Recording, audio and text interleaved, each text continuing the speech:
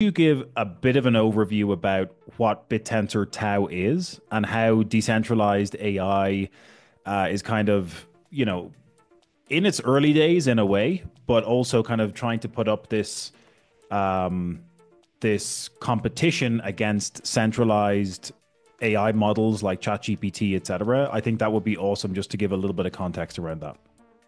Yeah, absolutely. So, I mean, BitTensor is quite a complicated concept in itself, but to break it down, the tokenomics are the same as Bitcoins. So there's 21 million max supply. It has halving cycles. But the difference between the two is that Bitcoin is a proof of work, so it's a lot of compute power working out hash and um, basically not providing much value with that compute power.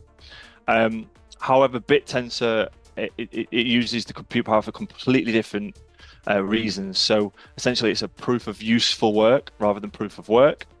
And essentially, it within BitTensor, you've got loads of little tiny companies, and they're called subnets. And each one serves its own little AI purpose or functional purpose in the real world. And people mine on those little companies and provide the solutions. So as they provide great solutions, they get rewarded in crypto. Um, so it's essentially it's similar to Bitcoin in the concept of how it's designed, but the compute power is actually providing AI solutions.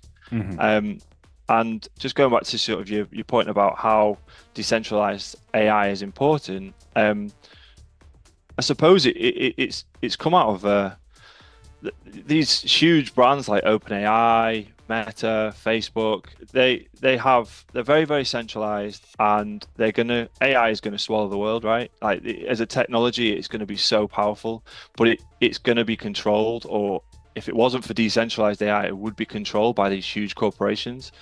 So BitTensor is a way of enabling people to control or to own a bit of this technology, and it's extremely exciting. And it's not like a secret. Like these, you've got massive investors getting involved, and the tech is just. I mean, they call it tau pilled, and once you understand what it's doing, like once you're in, you're just hooked, and you just stay.